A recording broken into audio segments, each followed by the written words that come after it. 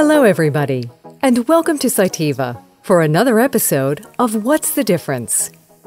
Today we will be showing the differences between your standard syringe filter and the Whatman GD gradient density syringe filter from Cytiva. Both syringe filters will produce a filtered sample ready for the next step in your process. But not all syringe filters are created equal.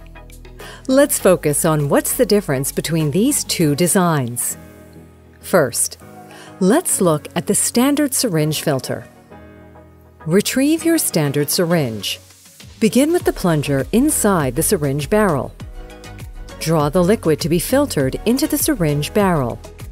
Now retrieve the syringe filter and place it onto the syringe by using the slip lure fitting or lure lock on the end of the syringe. Now, depress the plunger, filtering your sample. Without a pre-filter, the standard syringe filter may clog as it does here.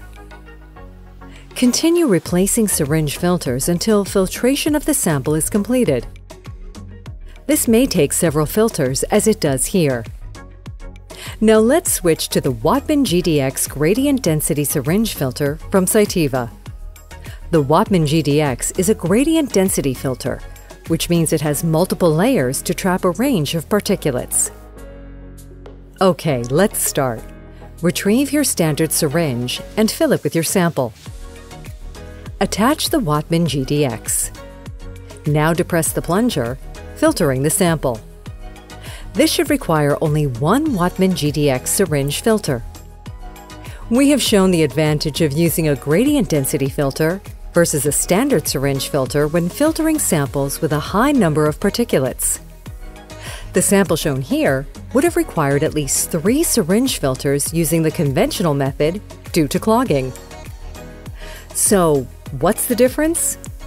The Whatman GD gradient density syringe filter from Cytiva, designed for convenience, speed, and efficiency.